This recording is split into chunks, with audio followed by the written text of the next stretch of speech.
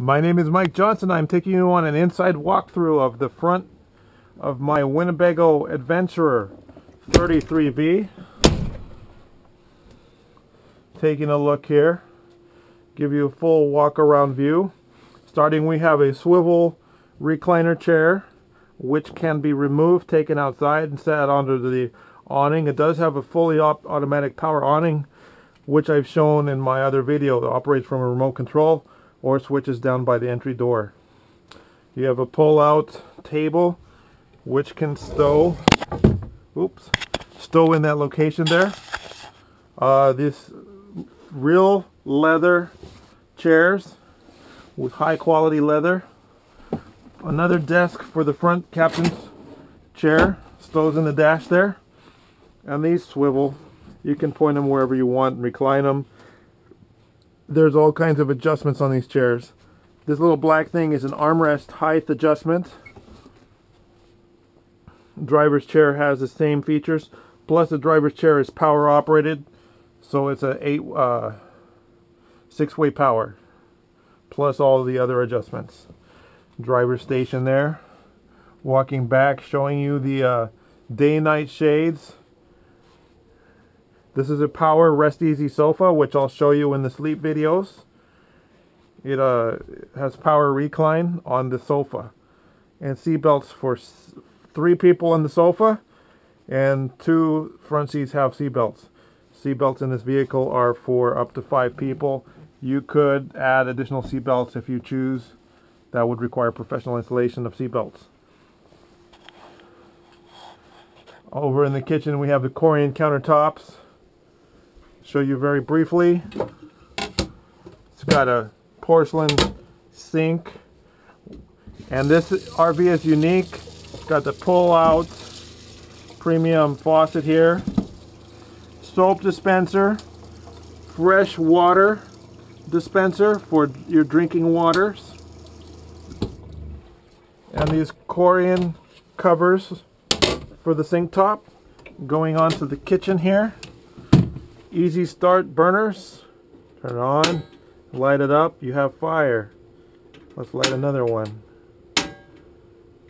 Easy to cook some eggs in here. It's not like the old days where you had to rub sticks together. And going on that note, full convection microwave. This microwave gets hot like a toaster or cooks like a microwave. So you don't have to use the oven. But if you like the oven, you have an oven too. It has shown very little sign of use in here, but it does have it. It has a cutting board here. Doesn't look like there was much use on that. A lot of storage. If you get things dirty, you have a little vacuum cleaner down here in your cabinet there, and some circuit controls if you ever need to get to them. Going on back, speaking of circuit controls, take a look here. Pull-out pantry compartments.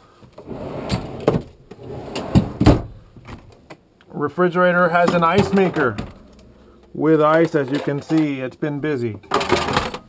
That's fully operational. This is your master circuit control.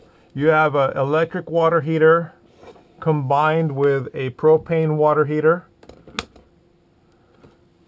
Generator start and stop in addition to the dash position. Water pump. Power line control.